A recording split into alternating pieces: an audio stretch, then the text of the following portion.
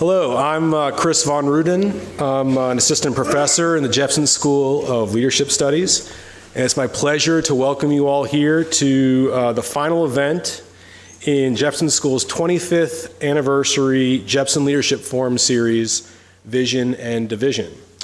Dr. Javier Hidalgo and I were faculty co-organizers for this series. I want to thank you for taking part in these discussions over the past few months. We also want to thank Style Weekly, which has been the exclusive media sponsor of this year's series. And now I'm pleased to introduce Patrick Hughes, who will in turn introduce our speaker for the evening. Patrick is a native of Bow, New Hampshire. He's a senior double majoring in leadership studies and philosophy, politics, economics, and law. He's a member of the Jepson Corps, an emissary group of students who serve at the invitation of the Jepson's deans, and based upon his academic performance and engagement in Jepson, the university, and the greater Richmond community. He's also a senator for the Richmond College Student Government Association, and Patrick is a history buff who enjoys listening to podcasts. When he graduates in May, he's moving to Washington, D.C. to join a federal consulting firm. So please help me welcome Patrick to the podium.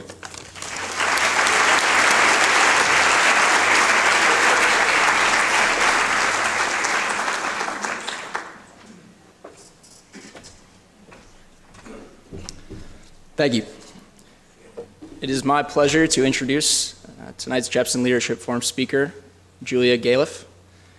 Ms. Galef is a San Francisco-based writer and public speaker with specialties in science, rationality, and design.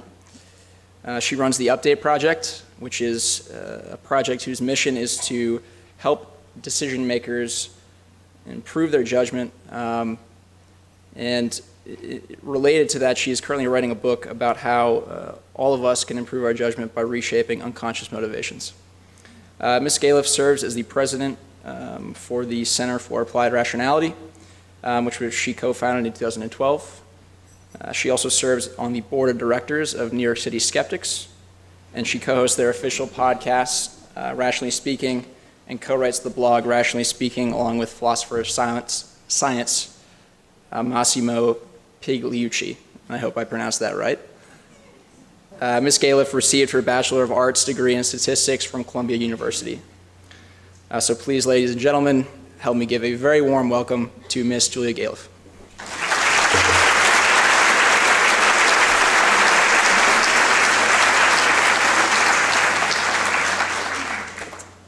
Thank you. It's great to be here. Appreciate that introduction. I'm going to start by talking about sports and the psychology of being a sports fan. This is an unusual topic, especially for someone like me to be talking about, because I'm famously clueless about sports. I was the kid who was always picked last for whatever we were playing in gym class, sometimes second to last. Those were really good days. But I, have not really kept up with professional sports. To give you an illustrative example, I lived in Boston for 2 years after college. And one day I had a bad hair day, and so I reached for the one hat that I had way at the back of my closet that someone had given to me as a gift years ago. It was a Yankees cap. And so I went around the streets of Boston wearing a Yankees cap and was completely baffled as to why everyone was glaring at me and hissing at me all day. I didn't even think to connect it to the cap. I was just like, everyone in the city hates me. It's just a really mean city. So that should give you a sense of how not plugged into sports I am. But still, despite all that, I noticed something interesting about myself, which is that at school, high school and college, when our team, our football team, won a game, I would say, and I was talking about it with someone, I'd say, oh yeah, we won last night. When the team had lost a game, I would say, oh yeah, they lost last night. It's interesting. I am not alone in that. There's one classic study from the 70s that found that college students were about twice as likely to use the pronoun we to talk about their team if it had won as opposed to if it had lost. And people who are much more invested in sports than I am take it a lot further. They'll say we kicked their ass last night. They'll sort of gloat. And so this is an interesting pronoun choice, right? It's not like we, the fans, were out on the field literally winning the game. We can't even claim to have had any real causal effect on the victory, as anyone except the most superstitious of the fans will acknowledge. And yet, we're not merely happy when the team that we support wins a game, we're proud. It feels like, in a way, their victory is our victory. Their status boost is our status boost. This is a phenomenon that psychologists have called basking in reflected glory, or BERG for short, where affiliating yourself with winners makes you look and feel like a winner by association. Now, I'm not actually here tonight to talk about sports, but I started by talking about this phenomenon of investing your sense of identity in the teams that you support, because I think that this applies to all kinds of teams beyond the literal domain of sports teams. Consider geographic teams, for instance. We feel proud when our country does something great, even if we had no causal role in it. US is #1 in Nobel Prize winners, woo! Or someone from our hometown or our school makes it big. We're like, oh, I pass her in the hallway every day. And it certainly also applies to political teams. When Obama won in 2012, liberal bloggers gloated over how much they were enjoying right-wing temper tantrums. And they gleefully shared images of Republicans grieving over their loss. There was a Tumblr that made the rounds called White People Mourning Romney. And then when Trump won in 2016, conservatives did their own share of gloating, advertising, for example, t-shirts that said, "Trump won, suck it up, Buttercup," or mugs that said, "Enjoying my hot cup of liberal tears." Now, there's a common reaction that I get when I talk about political tribalism or political partisanship, and it goes something like this. Julia, of course I'm happy when the Democrats win or the Republicans lose, because I think the Republican policies are going to do immense harm to this country. Isn't it reasonable to be happy when they fail at that goal? That's not tribalism, that's just caring about outcomes. And you can flip the version of that quote for the Republican version. And my response is, yes, I agree that explains a large amount of partisanship, but I think that even making generous allowances for that point, we're still left with a lot of behavior that can only be explained by a my team rules and your team rules spirit. Consider, for example, the phenomenon of liberals passing around studies which prove that conservatives have various unflattering traits. Like, here's some real headlines I found recently. Science proves conservatives are dumb. Or, I like this headline, brain study proves conservatives are big fraidy cats. Or on the flip side, conservatives touting studies claiming that liberals are uglier than conservatives. Or I've seen memes with photos of overweight women at feminist marches captioned, "This is why I'm not a Democrat." It's really hard to explain such salvos as a desire to defeat bad policies. They're much more cleanly explicable as a desire to knock a rival team down a peg and to sort of boost your team's status in response. And in fact, sometimes people even come right out and admit that they're motivated more by antagonism towards the other team than they are by any policy outcomes. For example, when Trump announced that he was going to pull the US out of the Paris Accords, a right-wing site gloated, "It was an undeniably awesome week when measured by the only metric that truly matters, the amount of pain inflicted upon liberals." Now, because I've been giving examples of political partisanship, I want to make clear that the problem that I'm focused on is not people are mean to people from opposing teams and it's bad to be mean. That is certainly a problem in its own right, and it's one that needs to be tackled and that some people are working on, a lot of people are talking about, but that's not the problem that I'm pointing at here tonight. I'm pointing at something that is, I think, at least as important and maybe more insidious of a problem with this kind of tribal way that we talk and think about politics, that our reliance on these teams for self-worth warps the way that we reason about important issues.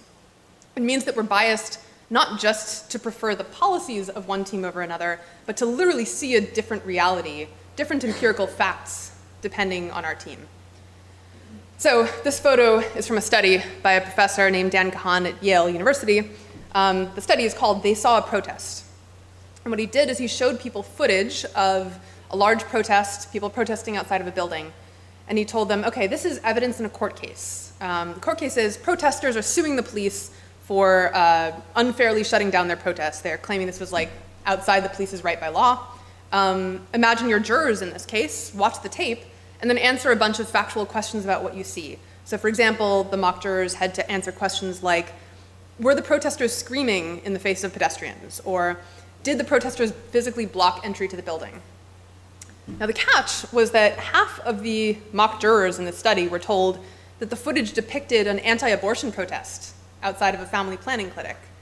And the other half were told that it depicted an anti-war protest outside of an army recruiting clinic, or center. The footage was actually neither of those things. It was just some unrelated protest that Kahan and his team stitched together, and they like hid the actual wording on the sign, so it could have been either of those things. Now, if you've been paying attention so far, you can probably guess the outcome of the study. The strongest predictor of whether the jurors believed that the protesters had broken the law was, do the protesters agree with my values or not? And the jurors whose values supported legal abortion felt that the anti-abortion protesters had broken the law, and they didn't feel that the protesters against the army had crossed that line, even though it was the exact same footage, and vice versa for the people whose values supported the army. And unfortunately, I've been talking about sports and politics, but those are just the tip of the iceberg. We seem hardwired to draw lines in the sand and then feel proud of which side of the line that we're standing on. So just to give you some non-political examples, or not literally political, I live in Silicon Valley. I have observed many times that techies, people who work at tech companies, they feel a kinship with each other over shared values like idealism about progress, this kind of hacker-style aesthetic of like tinkering, moving fast, breaking things, thumbing one's nose at stuffy conventions like wearing a suit to an interview. And these are like all things that tie the tribe together and make them feel proud of who they are. And as a result, fads in the tech world that are actually bad ideas take a long time to be recognized as such because they kind of comport with this identity. Like the open office plan, which is everyone working at desks out in the open, no walls, not even cubicles. This was seen as a kind of a signal of anti-conformity for years at tech hubs like Facebook and Google, until finally the evidence was just like overwhelmingly hard to ignore, that the employees hated it and it destroyed productivity. And so now they're gradually moving away from it. It took a while. Different example, atheists band together officially over a shared rejection of religion.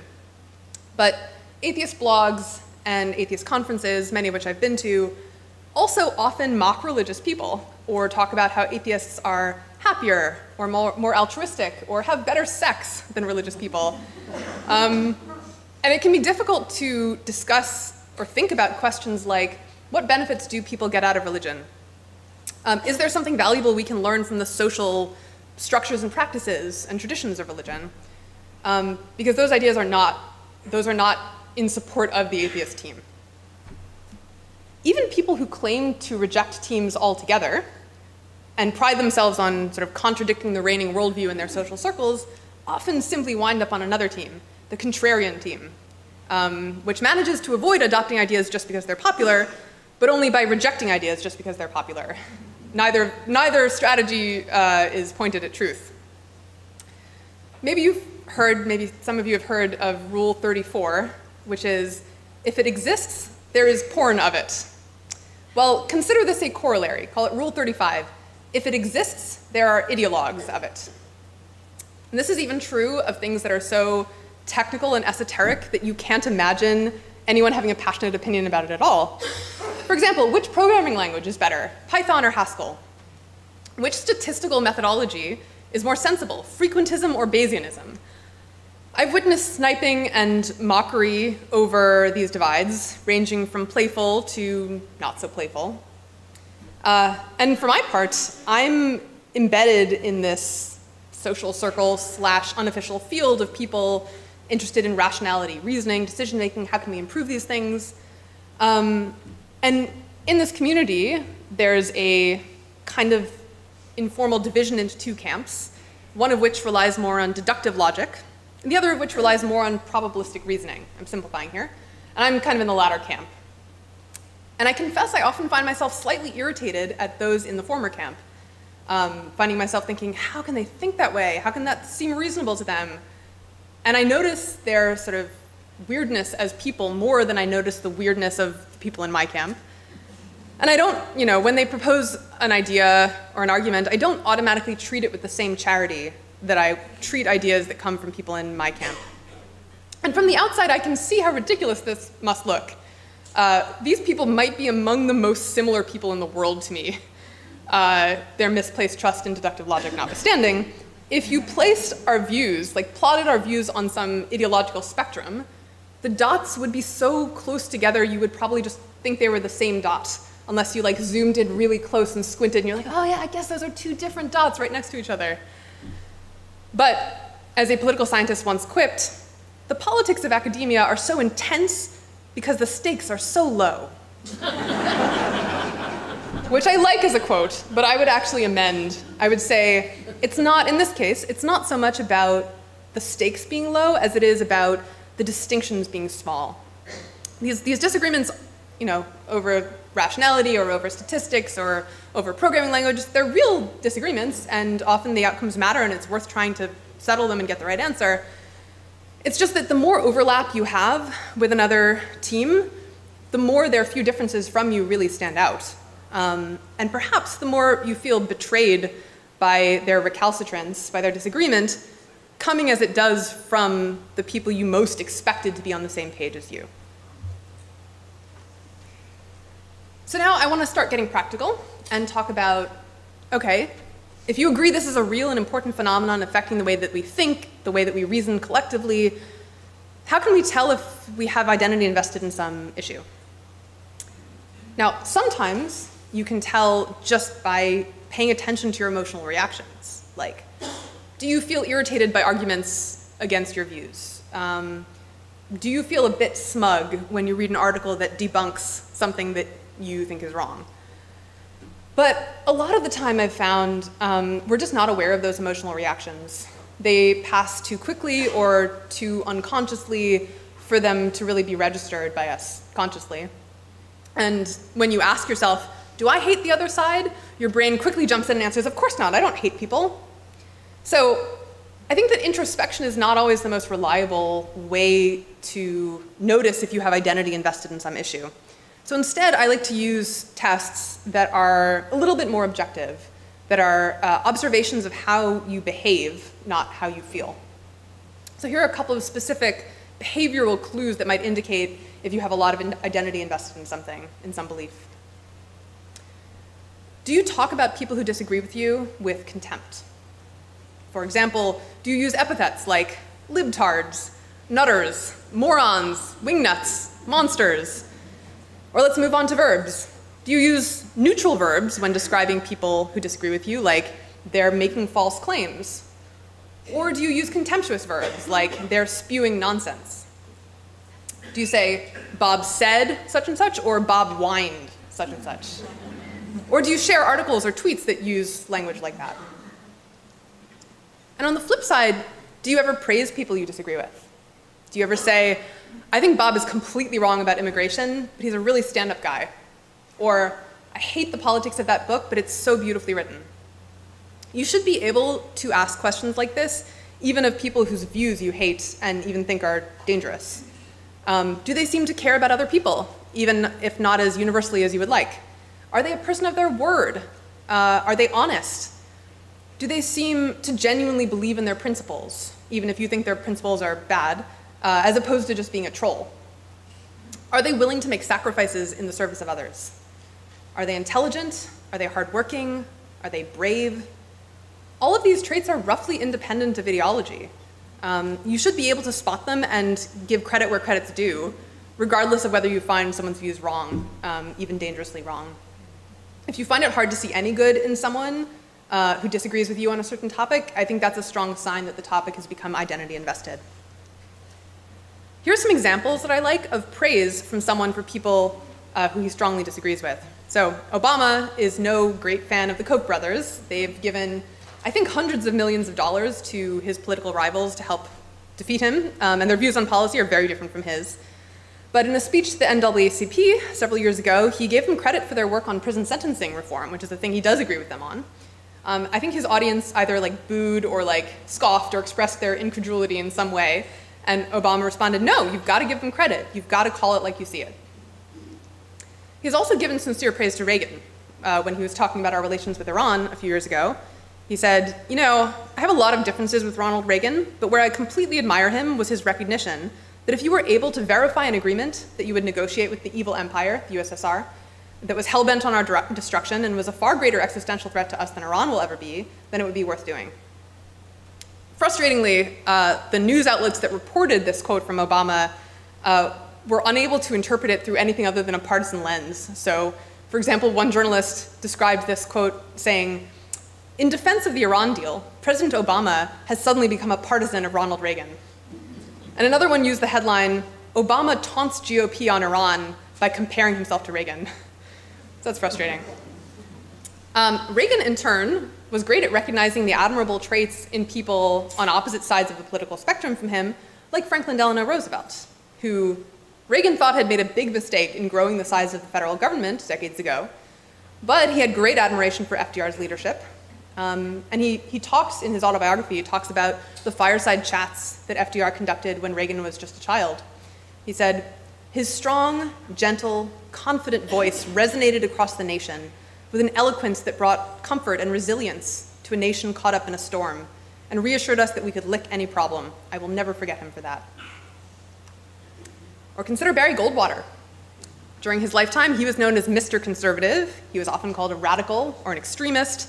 He was fervently anti-communist, believed in small government and states' rights, and helped grow the modern Conservative Party. Yet Goldwater, too, would defend people that he felt deserved defending, even if he strongly disagreed with them on many issues. So when Bill Clinton was president and he was coming under attack for the Whitewater scandal, Goldwater held a press conference to tell his fellow Republicans to lay off Clinton. His point was basically he didn't think the evidence was very strong against Clinton. He said, quote, I haven't heard anything yet that says this is all out of a big deal. And he thought the president should be left alone to be president, even if his politics were different. All right, so how do we start to divest our identity from our beliefs? It's the opposite of having identity invested. How do you divest? And by this, I don't mean that we should stop supporting political parties that we think are doing good, or that we should stop fighting for causes that we care about. I mean that we should become less reflexively supportive of those issues, less defensive when they're criticized, more able to see nuance or flaws in the current thinking of the group or the movement. So one of the most important pieces of advice that I can give is just to be wary of the labels that you use to define yourself and how they make you feel committed to defending that group. For my part, I'm involved in a movement called effective altruism. It's about helping the world as effectively as possible using reason and evidence. And one thing that I've noticed in conversation is that when I tell someone I'm an effective altruist, I end up feeling like I have to defend EA on anything that they throw at me. So for example, they might say, you know, I've heard some effective altruists say that you can't justify spending any money on yourself if there are people dying elsewhere in the world who you could be saving with your money. That's crazy. You're an EA, why do you guys think that? And I sort of reflexively launch into a defense of the position, even though I don't share it. But I'm an EA, so I have to represent EA.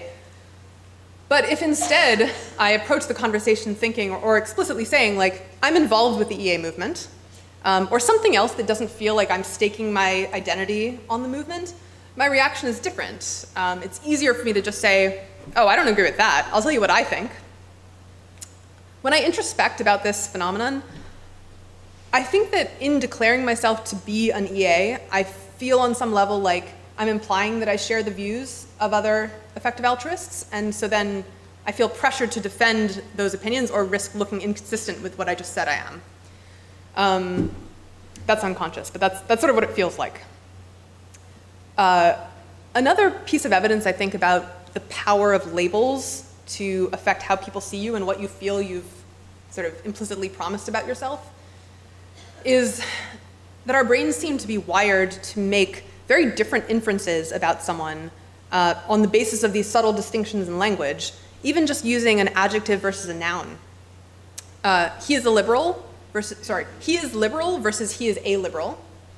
He is intellectual versus he is an intellectual. He is sexist versus he is asexist.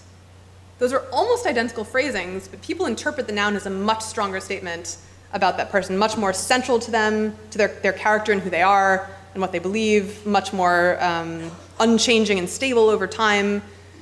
And you can even see this in children. If you tell children, Rose eats carrots whenever she can, versus Rose is a carrot eater, they will make very different assumptions about Rose in those two cases. If Rose is classified as a carrot eater, children will say, yes, Rose is going to continue to eat carrots when she's all grown up. Rose would eat carrots even if no one else in her family did. And they don't make those predictions if the person just says, like, Rose eats carrots whenever she can. If Rose is a carrot eater, that means her carrot eating is a deep property of her, something that is stable and unchanging over time. So when you talk about liberals and conservatives, it sounds like you're positing two fundamentally different types of person. And of course, they are different in many ways on average. The words are not meaningless, but using the nouns, using the labels, makes the differences seem bigger and deeper and more fundamental. Now, of course, labels are useful, and it can be hard to communicate without them. If someone asks, are you an American? It's a little weird and clunky to say, yes, I have American citizenship. So I still use labels. I just try to keep in mind that they don't define me, and that I don't have to defend the group if I don't agree with them. So here's just an example to illustrate what it can be like to hold your identity lightly. This is from a friend of mine. He says, a couple years ago, I identified as a feminist. When I heard someone argue against feminist views, I felt like my tribe was under attack. Sometimes I would get defensive, and even when I managed to stay reasonable, doing so was an unpleasant task that required effort. Today, I'm a person who agrees with most ideas that are part of the feminist consensus. This feels very, very different from the inside. I have an easier time approaching these debates on their merits, so I've changed my mind on a small number of issues. More importantly, I have a much, much easier time ignoring unproductive debates on the subject, i.e., I've squashed the someone is wrong on the internet urge in this particular context. But if you ask me whether I'm a feminist, I'll probably say yes, because that communicates the thing you want to know. Aside from being careful with how you self-identify and what that commits you to, there's a technique that I find really effective in divesting your identity from your beliefs. It's called the ideological Turing test. In order to explain it, I'll first tell you what the original Turing test is. It was proposed in 1950 by Alan Turing, father of computing, as a way to determine whether a piece of software, an artificial intelligence, was as intelligent as a human. It was too difficult to define intelligence, he said, so here's an easier way to decide, can it successfully pass as a human? So the way the Turing test works is that people chat online with someone who might either be a fellow human or an AI, like a chatbot.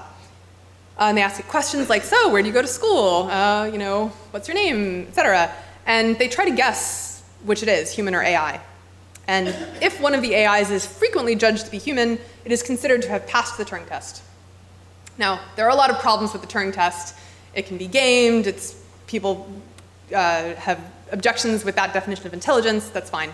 I'm explaining it because the ideological Turing test is inspired by that. The ideological Turing test was originally proposed by the economist Brian Kaplan, and it's asking the question, how can you tell if you really understand the other side's position, their thinking? And the answer is, if you can pass for someone with that position. So if you're a Democrat, can you explain the case against Hillary well enough that Republicans would nod and say, yep, you're one of us? If you're an atheist, can you explain the case for Christianity convincingly enough that Christians would think, I bet I know which church he goes to? That's the original version of the ITT. It's not a perfect test in practice because it can be gamed. For example, if someone knows enough of the right jargon or buzzwords, they can often pull off a convincing impression of someone on the other side, even if they really don't know much about the logic behind the beliefs. So for example, I've seen Christians perform pretty well on the ITT by bringing up a bunch of cultural touchstones in the atheist world, like Star Trek and Cosmos, and this rationalist fan fiction called Harry Potter and the Methods of Rationality, and people will be like, oh yeah, that's an atheist. So it's not perfect. But the version that I like better, which is harder to game, is can you explain someone's view, like why they hold that view, in a way that they would endorse, that they would say, yes, that is what I believe, you have said it well. And often you learned that you were unknowingly caricaturing the other side's views. So the earliest example of the ideological Turing test that I found in the literature, although it wasn't called that, was conducted by some researchers during the Vietnam War. They asked college students, first, do you consider yourself a hawk or a dove? Are you pro-Vietnam War or anti-Vietnam War? And then they asked all the participants to write out 4 statements that they expected a typical hawk at their college would agree with, and 4 statements that they expected a typical dove at their school would agree with. And then everyone read, the hawks all read the statements that people thought hawks would agree with, and the doves read the statements that people thought doves would agree with. And they checked, like, do I agree with this, yes or no? And the result was that on average, people thought the other side was much more extreme than they actually were. So doves, for example, expected hawks to agree with statements like, any and all means are justified in blocking the expansion of communism in Vietnam. But in practice, a lot of hawks rejected that as too extreme. And hawks expected doves to agree with statements like, our involvement in Vietnam is the reflection of a power-mad obsession on the part of a few individuals in government and is totally without justification. But in practice, many of the doves rejected statements like that as too extreme. More recently, researchers on moral psychology have done something similar in testing people's ability to predict what moral views liberals and conservatives would agree with. And again, both sides mispredicted the other. Actually, liberals were the most inaccurate. Liberals would predict that conservatives would not agree with statements like, one of the worst things a person could do is hurt a defenseless animal, or justice is the most important requirement in a society. And actually, conservatives often agreed with those statements. So doing the ITT is helpful directly in giving you a better understanding of what the other side actually believes. But I think that even attempting the ideological Turing test, even before you check your answers with someone, or if you can't check your answers with someone on that side, I think it really reduces feelings of team identity, of tribalism, because it forces you to try to imagine how the view that you hate and disagree with could seem reasonable to someone, even if it's wrong. And also the ITT serves as a kind of meta test for you, because a lot of people feel unwilling to even attempt the ideological Turing test. It feels like even trying to role play as someone who agrees with that view, or even trying to model what that other side believes feels bad or immoral, like saying something profane. And I think that's a strong sign that your identity is invested in your views on that issue as well. I'd like to give you a word of caution. Don't let yourself use your knowledge of this phenomenon as an excuse to dismiss people. Because you can always come up with an identity-based story if you try. For example, if you're frustrated with people who don't accept that global warming is real, you can always accuse them of having identity invested in being pro-capitalism, and capitalism would be undermined by climate change regulations, and that's why they disagree. Or conversely, if you're looking for a reason to dismiss people who argue that global warming is real, you can always accuse environmentalists of being part of a religion of environmentalism that its adherents derive pride from and aren't allowed to question. And once you start allowing yourself to say, I don't have to listen to your argument because you're probably just motivated by identity, you've just handed yourself an all-purpose get-out-of-listening tool to vanish any argument that you dislike. And it's a conversation ender, too. The other person can't really defend themselves from the charge of unconscious motivation, so it just freezes a discussion in mid-stride. For example, I have a friend who sometimes argues that America's foreign policy is immoral. I agree with a lot of what she says. I push back on other parts. And when I do push back, her response is often, well, but of course you would disagree, because you're an American and you're motivated to not want to believe that the country you grew up in can do bad things. And I can say honestly that I don't feel like that's what's motivating my response, but I can't prove it, and so we have nowhere to go from there. So in my opinion, the best way to react to learning about the way that the human brain reasons and how big of a role team psychology and tribalism and defending your identity plays in our reasoning is just to turn its lens on yourself and not on other specific people. Use it to ask yourself questions like, what teams or tribes have I affiliated myself with? How might that be affecting my decision making? In conclusion, this is a hard problem, you guys. People sometimes ask me, Julia, how can we get everyone in America to be rational and reasonable and objective? And I'm like, first of all, lower your expectations. That is not a realistic goal to set. There are a lot of forces working against us here. There's evolution and, you know, the way that our brains evolved to see in-groups and out-groups and to be good at using our views to, you know, signal our allegiance to one group instead of another, or to like raise the status of one group over another. And there are societal dynamics too that make this problem really hard. You know, if even 1% of a side is really loud and unreasonable, that gets a ton of attention. And so, you know, it makes that whole side look loud and unreasonable. And it makes it really tempting for people to respond in kind, and so the cycle continues. So there's a huge coordination problem as well, not just a problem with, you know, the way individual brains react to charged topics. But it's not an impossible problem to make progress on. And one thing that I find encouraging is that even if only a small subset of the population is really reasonable, that small subset can make a big difference if they have disproportionate influence on society. So, you know, 10,000 people is not a lot compared to 200 million American adults, but if those 10,000 people are disproportionately influential in public discourse or policy making or allocating funding or just like really effective activists, that can have an outsized impact. So I just need all of you to do two things. First, get really good at divesting your identity from your beliefs and not letting team psychology and tribalism distract you from viewing the world and viewing important issues as accurately and honestly as you can. And second, accumulate a ton of power and influence in society. And then we might have a shot. Thank you.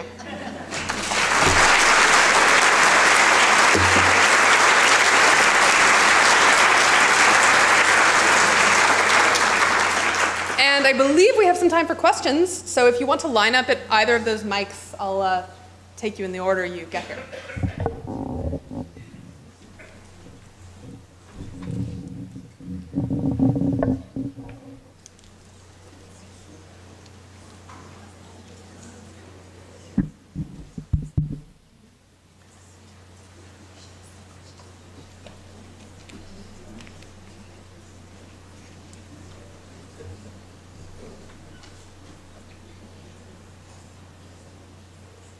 That was wonderful. Thank you for leaving us with some hope. When I was very early on in my schooling, the teacher would frequently ask us, are you an A or a B? Yeah. And whatever you said you were, she'd make you write the argument for the other side. That didn't go where I thought that was. I hated that. She would say, well, this isn't convincing. Give me some really strong power. That's so interesting. And I'm wondering if you think this exercise could encourage very young people to develop less of the problem that you're discussing here tonight. It sounds pretty plausible to me. I actually don't know anyone who's tested this with young children. I've seen adults, you know, do this on the internet sort of unofficially for, you know, their own edification, but it seems to me like the kind of thing children could probably do, at least once they're old enough to have, you know, thought about the issues to some extent, and not just like, I'm a Democrat because my parents are Democrats. I think, you know, I know a lot of kids who are like, I'm a Democrat. I said that when I was, you know, 7. If you'd asked me, like, what do the Democrats think, and like, why do you disagree with the Republicans, I would have been like, because Bush is evil. That's all I got. So, yeah. But I love the idea. Maybe some teachers here want to take that and run with it. Hi, hey. I'm a teacher. Yeah, I teach high school, and we just have been spending a unit on the Cold War. So we did this for nuclear armament. Are nuclear weapons, do they have a role in society? Are they a good thing? Do we need to continue having them or not.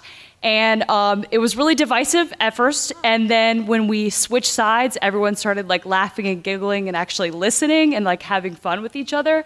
So it like made the stress of, oh my gosh, I have to make this really big, scary decision, and I'm really angry at that side, and people were able to open up and listen. So it does work, even though. That's really exciting. Yeah. Actually, I'd love if you could email me so I can get more information on what you did, because I know a lot of teachers who want to try things like this, so they could learn from that. My name is Julia Galef. My email address is juliagalef@gmail.com. So anyone, feel free to email me.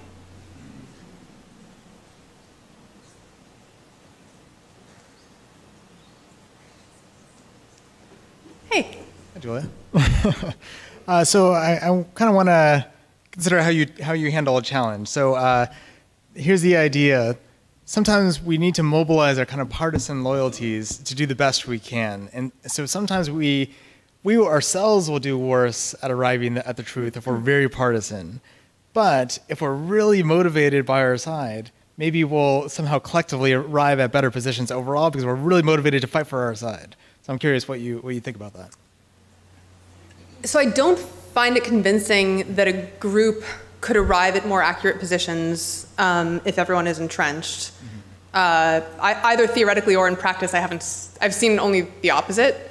What I do find convincing is kind of a slight variant of that argument that, and this isn't actually an objection that I've gotten as well, that like, look, you have to like get stuff done in the world, and like people are very motivated by like fighting for their team and like beating the other team. And, you know, you might just have to choose between like being able to think clearly as possible about the issues and like making change happen in the world. I think there's something to that, but I've seen so many examples of identity making people less effective at the cause that they actually care about. So actually, for example, I was just talking to an animal welfare activist, and he was talking about how like, first of all, like his identity investment in animal welfare for a long time made it really hard for him to like engage with people and change people's minds, because he would just like was so like angry at them for not agreeing with him, and it was like hard for him to even model like, why don't these people already agree with me? So it made him less effective in that way. At the organization that he was working with, he felt that they got less effective because they would kind of like get entrenched in these battles with like, you know, a particular like restaurant chain or grocery store or something, and like it would not either like originally or at some point it would not actually turn out to be the best use of their resources. You know, it would be like very small in magnitude, like the amount of animals who could be affected would be very small compared to like how they could, the amount of change they could cause if they put the resources elsewhere, but they were like, we can't let them win. And you know, we've like rallied the troops to fight this fight. And then even within the organization, this is like now 3 levels of identity in. Even within the organization, there were like teams, kind of like the teams I was describing of like the frequentists and the Bayesians or the probabilistic people, the logic people. There were teams who everyone cared about animal welfare, but like, you know, some people thought, you know, we should be trying to like reduce meat consumption. Other people thought like, no, that's gonna like make it permissible to eat even any meat, and we can't do that. And they just got into like these horribly unproductive fights with each other that just like reduced the overall movement's effectiveness by a lot. So I think like, ideally, I think the best thing to do if you want to like make change happen in the world but not get entrenched in like ineffective positions and strategies is to have like be invested in like the fundamental value, the reason that you got involved in the cause in the first place. Like be invested in like saving lives, or be invested in like reducing animal suffering. And then, you know, the way you feel about your particular cause or movement or organization should be like, it's like a partnership or an alliance, and like I want to help you succeed to the extent that you're like helping the cause that like the actual thing that I value. And if you're, you know, not doing that, I want to notice so that I don't like help this thing that's not actually helping the value that I care about. Does that make sense? Yeah, so yeah, I was just kind of curious whether an adversarial model sometimes makes sense, right? Like, you know, like a courtroom, right? So. I mean, if someone outside the group who doesn't have a lot of identity invested in any of the positions is listening to the people argue, and is like not overly swayed by who yells the loudest or who is the tallest or other things that aren't correlated with truth, then that could work. I mean, that's how the court system is set up. But like if you're in the movement, I don't know if it would help you. I'm just speculating. All right. Thank you. Yeah. Yeah. Hi. 2 questions. Yeah. If we have a deep-seated instinct to bond with other people with a common identity, maybe that's something we shouldn't try to give up. I mean, we can think about the Marines who have an identity, and that cohesiveness leads to survival and success at some deep, deep level. So I'm wondering about why we have this affinity to form affiliations and create identities, and whether it's something that's necessary for survival. 2, to what extent does ego get wrapped up in all of this? And to follow your plan, should we become more Buddhist? So many great questions there. So the first thing you asked about, like, maybe this is actually good for our survival and that's why it evolved. Is my mic still on? Okay. So I think it was like bonding with like our in-group did in fact, that's like an effective way to defeat the out-group. So if your like tribe, you know, is really bonded together, just like operates in sync, doesn't like fight with each other, that's like a great way to defeat the enemy. And I think, you know, this evolutionary psychology, it's like somewhat speculative, but I think it's like pretty plausible that that's why this urge to like have in-groups and out-groups and fight the out-groups evolved. But in like limited situations, like if you're fighting a war and you're like in the Marines and you're not like trying to figure out issues together, you're just like really have to win, you know, maybe the like subsume your identity to the group is just like the most effective thing to do. But I think that the modern context that we're in now is pretty different from the environment in which these tendencies in our brains evolved.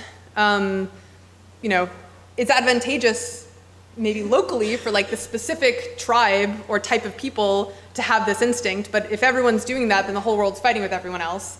And so, you know, if we care about sort of the world being better off, we might have to reduce our, you know, the thing that makes our particular in-group better off. Also, the fights we're fighting are different now than the fights, like, unless you're literally in the army, a lot of our fights are like over ideas and arguments and empirical questions that we actually have to figure out. And it, you know, the identity urges that make you really effective at like bonding together and fighting are very different from the ones that make you effective at like figuring out which policy is actually going to work, or like where the money should go. So I just think the types of questions we're trying to answer and like what we want to think of as our in-group as humans in the modern world are very different now than they used to be. But that still in limited contexts, this kind of identity investment could be the thing. And then your second question was about ego and Buddhism. And yes, so I've been kind of playing fast and loose with the words identity and tribalism and teams, and the actual like structure of these concepts is pretty messy and they're all related to each other. But one way to break it down would be personal versus social identity. So your personal identity is like the things about yourself as a person that you pride yourself on seem important to who you are. You know, maybe, and they'll vary from person to person. Like maybe I have a lot of identity invested in being, you know, passionate, and you like don't have identity invested in that, or like would think it was bad or not you. Most people have some identity invested in like being seen as competent, or you know, reasonable or smart or something like that, or being good at things. So that's like personal identity. Social identity is like, where do I fit into the world? How do I relate to the other groups of people in the world? And so I've been kind of mostly focusing on social identity in this talk. It relates to personal identity in that, like, you know, the things that you pride yourself on, the values you try to live up to as a person will depend in part on which groups you're affiliated with. Like, if you're an activist, maybe your personal identity will be more about being like virtuous or passionate. But if you're like a scientist, maybe your personal identity will be more about like being a careful thinker or something like that. So they're related. Buddhism is great for these purposes in some ways, in that it like reduces your feeling of attachment to your ego, reduces your sort of feeling of investment in any particular thing being true. I'm just talking sort of colloquially of what Buddhism is like known to be good for. I don't personally have experience with Buddhism. The thing that I think Buddhism might not be as good for is the like actually wanting to change the world. Like it might be really good at like accepting that reality is the way it is. Maybe it isn't the way you wanted it to be initially. And that's a valuable thing to be able to do, but you still want to take the next step and be like, okay, I've accepted how things currently are, let's make them better. So from my cursory understanding of Buddhism, it's like not optimized for that. Yeah. Hey. My name's also Julia. So I think it's really important for humans to be like members of groups and like get that resulting acceptance. Like that's really important for happiness. Mm-hmm. And a lot of what signals group membership is like how firmly you believe in your group's ideals. Yeah. So do you think this process like of sort of like separating yourself from like that identity has the potential to like be harmful and that it could marginalize you or like isolate you from your group? Yeah, I mean, so ideally, you know, this is another way in which the modern world is different from the ancestral environment. We have some freedom now to choose which groups we want to be a part of. Not complete freedom, like we can't choose our families, for one thing. But, you know, some groups, like, in some groups it's more important to like toe the party line or to like share their beliefs than in other groups. And some groups are like much more fine with you, you know, not like having disagreements or like not caring as much about the things that they care about than other groups. And so this is like a big part of what I think of like the most effective way to like become a better, clearer thinker is to just put yourself in social environments where you aren't like strongly disincentivized from doing that. I mean, I'm not going to say there's no trade-off at all. Like, if you really want to be part of and feel close to and be accepted by a group whose beliefs are very important to them and like care that you agree, then that's a trade-off. Yeah. Thank you. Yeah. So I guess I'm part of this effort to try to speak to the other side or see some value in being a member of a tribe. There is an argument from people who are ideological that one of the things that's missing now is that we don't have these rock-solid beliefs, and so we become wishy-washy. Mm-hmm. And that's an argument that's what's happening in society. We've lost the core family, and things are falling apart, and there's no structure.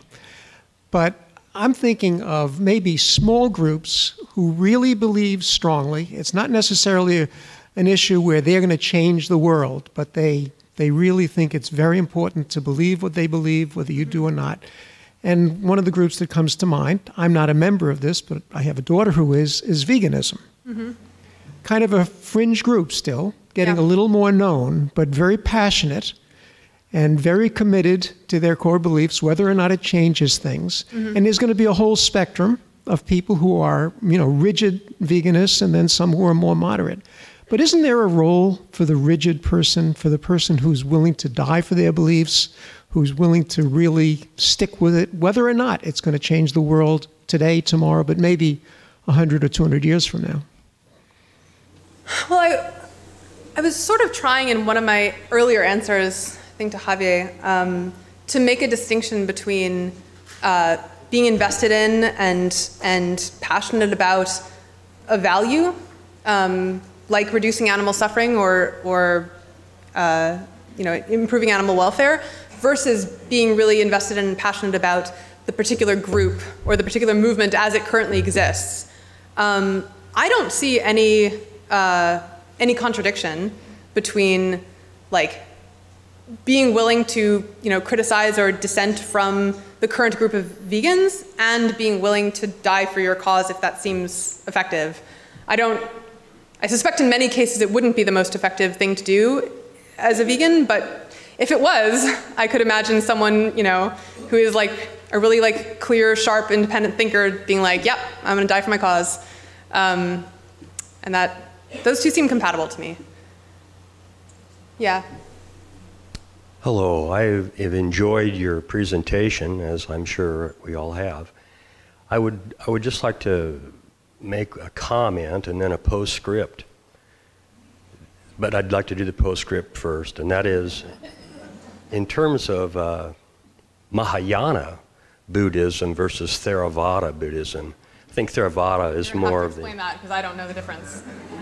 Well, Theravada would be more to a sense of inner serenity and peace and harmony, and Mahayana would be more social-oriented and engaged in social action and progress and so on. That's the postscript. But as I say, I really enjoyed your presentation, and I'd like to just try to add just something minor, and that would be a cognitive structure. I think it's championed by John Dewey in a book entitled How We Think, and he set out 3 principles, basically impartiality, thorough critical analysis, and experimentation. And I'd just like to apply those in a battle that I think we're all engaged in and all have an identity in, and that would be the battle of the sexes.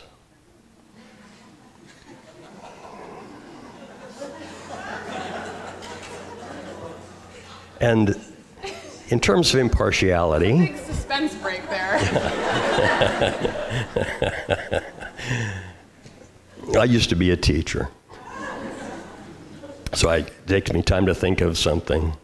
I would say, in terms of impartiality, we're all engaged in either married, living together, married, not living together, not married, living together, or not married, not living together. Covered the space there. Yeah, and because I like to have 5, I always throw in one, and jail. And then to set that into a cognitive structure for thorough and critical analysis, we go, let's anticipate 1 year from now, 5 years from now, and 10 years from now as across the horizontal bar, and then on the vertical bar, we can go education, occupation, transportation, physical health, mental health, children, in-law relationships, etc. Just to let you know, we're almost out of time, so... Yeah, and this is the end. Oh, well. I did the postscript first, so I got that out of the way. And then you fill in the blanks. And then you have something to think about. And you have so many different and varied points, because you can do that for each of your alternatives. Married, living together, et cetera, et cetera, et cetera.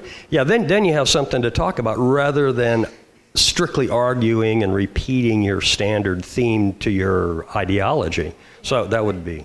I agree these kind of like structures, like being very systematic in the way you're breaking down the questions can help. It's just like a different mode of thinking and talking when you're like trying to analyze something together than if you're arguing about something. So like, I think a lot of different structures can work as long as it like gets you out of the antagonistic mode and into the like figure this out mode. Are we out of time? All right, thank you guys. This is great.